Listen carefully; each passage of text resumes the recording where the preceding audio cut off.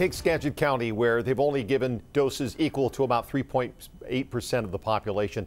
But in Clallam County, it's as high as 11%. One small county in eastern Washington hasn't reported a single vaccination to the Department of Health yet, although only about 2,200 people live there.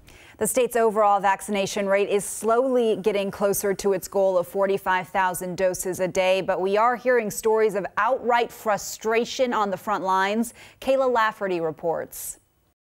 I spoke with a man who made an appointment for his grandfather to get a dose of the vaccine here at Kent Family Practice, only to show up and find this sign on the door saying their appointment isn't valid. This is frustrating to say the least. Rex Carlin started looking for vaccine appointments for his 89-year-old grandfather as soon as the state moved into phase 1B1. He hopped right on the State Department of Health's website and found Kent Family Practice. I got an appointment for next week for my grandfather. But he never got a confirmation email, so he called and emailed multiple times and didn't hear back. A family member drove to the clinic and found this note posted on the door. It says, if you have a pending appointment, do not enter the building. Your appointment is not approved, is not confirmed, and will not take place today. The frustration for us to find out that this appointment that we scheduled isn't happening, but that we don't actually know anything from the doctor's office perspective is extremely frustrating. We emailed and called as well and ran into the same problem. The mailbox belonging to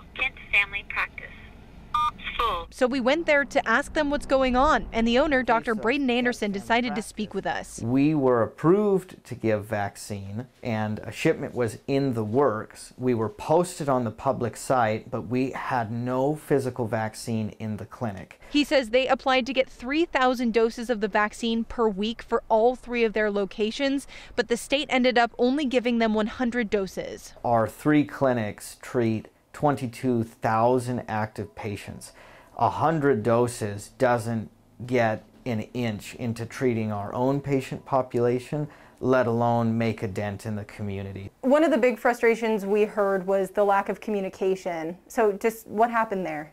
Yeah, so very frustrating lack of communication on our end, and it's not adequate. He says their system was flooded with appointment requests and it stalled. They were unable to shut it down for 3 days, and in that time over 6,000 people had made appointments. We have not found a way to respond back to people in the volume that they're able to put in requests and questions and emails. He created a software to respond to the appointment requests and emails, but he says it could take days before he gets to everyone. Our hope is that we can look forward to higher allocations in the future. As for Carlin and his grandfather, they're back to square one. Where do you go from here?